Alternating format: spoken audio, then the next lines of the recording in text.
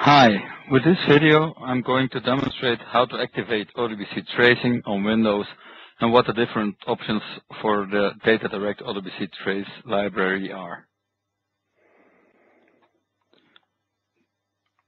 To start the ODBC Tracing, make sure that the application that you want to trace is stopped. Then go to the Control panel, Administrative Tools, and start the ODBC Administrator.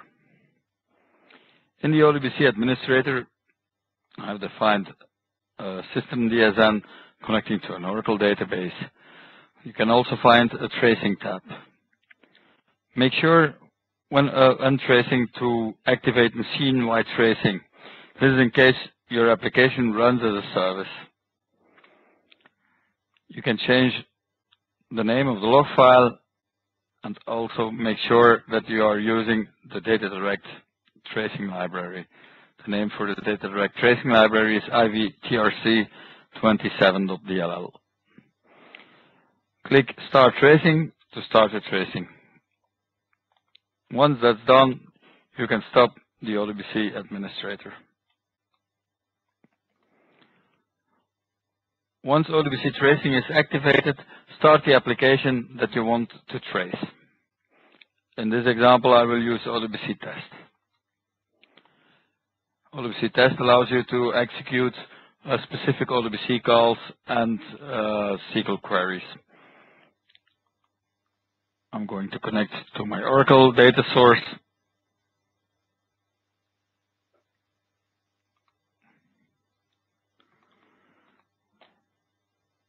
And I'm going to perform a simple select.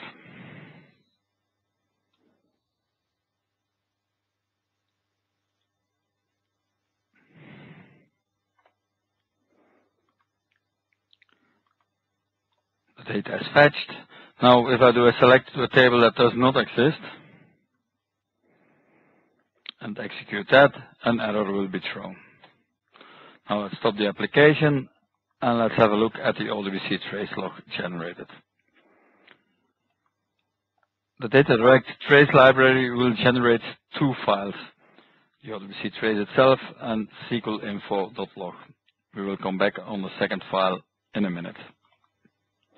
When I open the ODBC trace log, you can see that the ODBC calls are tracked.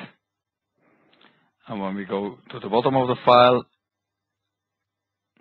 you can see the select of the dummy table and the error that was generated has been logged.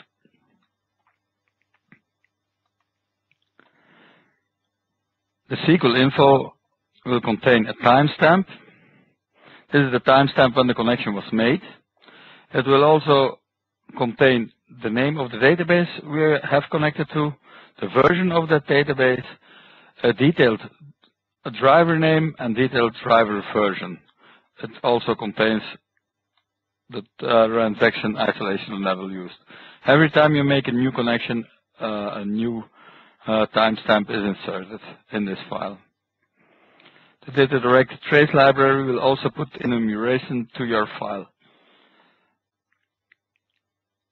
With the DataDirect trace library, you can limit the number of files generated. To show this or to set this, you have to go to the registry. In the registry, you go to HKey current user, software, ODBC, ODBC.ini, and there's an ODBC section. To limit the number of files generated, you have to set ODBC trace max num files. The default is set to 10. If you set it to 5, the ODBC trace library will generate 5 files. When the 5th file is full, it will revert back to the first file, delete the content, and start all over again. You can also set the max file size. The default for this is 102/400 KB. Once this limit has been reached, the trace library will start a new file with the next number. Another important option with the DataDirect trace library is ODBC trace flush. By default, ODBC trace flush is 0. so not activated. And ODBC Trace flush set to 1 will make sure that after every ODBC call, the call is flushed to the ODBC Trace library log. This is important. For example, if your application crashes, it's not, and ODBC Trace flush is not set, it's not certain that all the ODBC calls are flushed to the log file. Another option that's important, that's trace options. The trace options property can have 3 options. 0, that's no options, that's the trace file like we saw it. Set to 1, it will put a timestamp with each ODBC call. Set to 2, it will provide process ID for every ODBC call. And set to 3, that's the combination of 1 and 2, and I will demonstrate that. So I will set it to 3. So then you have timestamps and process ID logged. So let's start ODBC test again. Let's make a connection again.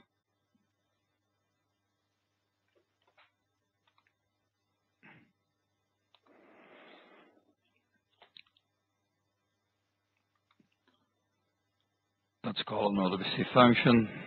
Get type info to display all supported types by this driver. Let's close the connection again. If we look at the ODBC Trace log now, you can see that it contains a timestamp and process ID. Once ODBC tracing has been done, make sure to stop ODBC tracing. It's very important to stop it because ODBC tracing has a serious performance impact. To stop it, just click on the stop tracing and then the button will show start tracing now.